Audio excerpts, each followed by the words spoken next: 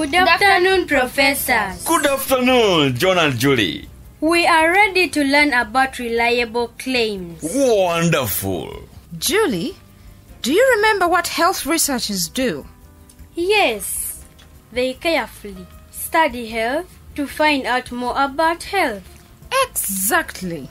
Health researchers study treatments by comparing them. But first, the health researchers take a claim about a treatment. And they turn that claim into a question, which they try to answer. The question is called the research question. We will use an example to teach you. Do you remember Miss Namuli's claim at the market?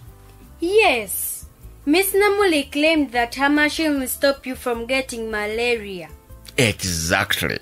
Now, we will turn her claim into a question. Health researchers have studied using the machine with the power on compared to using it with the power off. Using the machine with the power off is the same as not using the machine.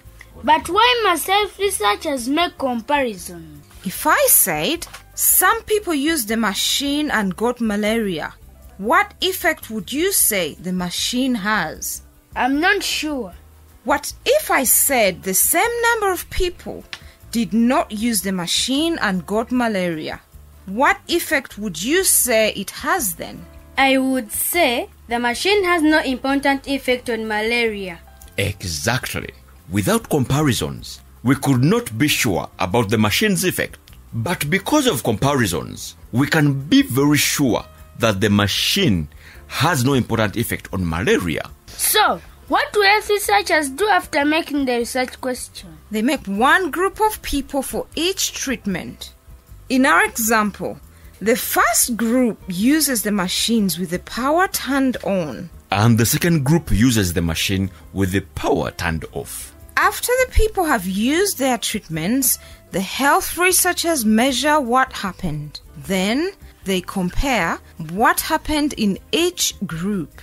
What did they find in our example? They found the same happened in each group. So, they found that using the machine does not have an important effect? Exactly. Other health researchers have compared sleeping in a net to sleeping without one. They found that sleeping in a net treated with insecticide does stop people from getting malaria. So, you should always sleep in this kind of mosquito net. Health researchers must be fair when they make their comparisons. Or else, what they find can mislead you. How? What do you mean by fair? Now, next week, bring 10 friends to the field in your village and we will teach you. Be more sure.